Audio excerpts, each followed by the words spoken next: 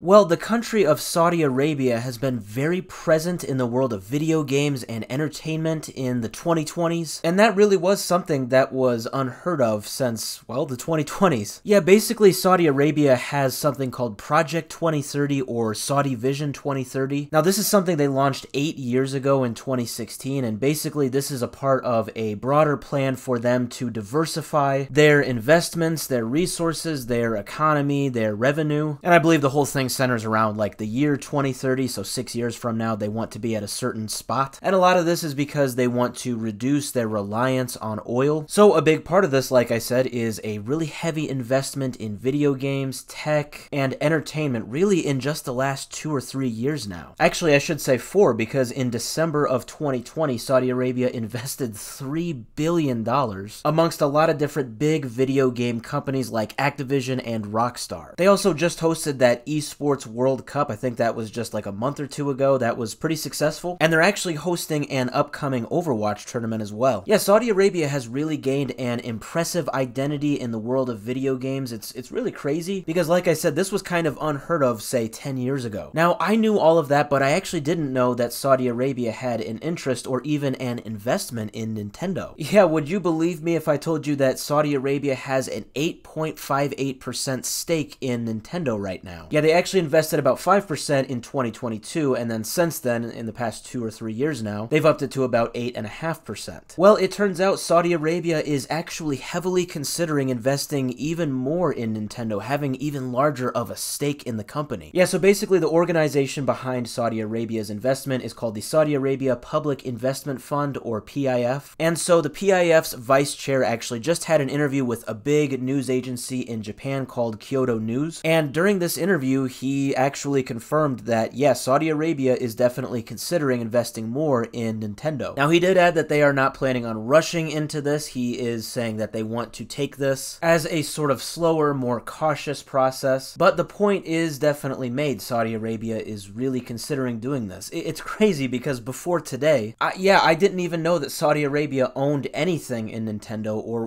was really interested in Nintendo at all in terms of a means of investment, but now I've learned that not only do they own 8.5% of the stake of Nintendo, but that number could very much increase to 10% or even more of Nintendo in maybe just a few months or maybe a year from now. Yeah, Saudi Arabia, like I said, they own stake now in Activision, Rockstar, even Capcom. Like I said, the whole goal of Saudi Arabia's Project 2030 is to strongly diversify their income and their investments, and it's very clear they are making that happen with video games. I think video games are very clearly a strong investment. These big companies are only going to get more valuable. Their shares are going to increase. In the long run, I really think an investment into a big tech or big video game company will pay off, and Nintendo is no different. Obviously, Nintendo is, well, it's a very great video game company. A lot of people love it, and Saudi Arabia sees this as well. It could be very soon, actually, that Saudi Arabia increases their investment and owns like 1/10 or more of Nintendo.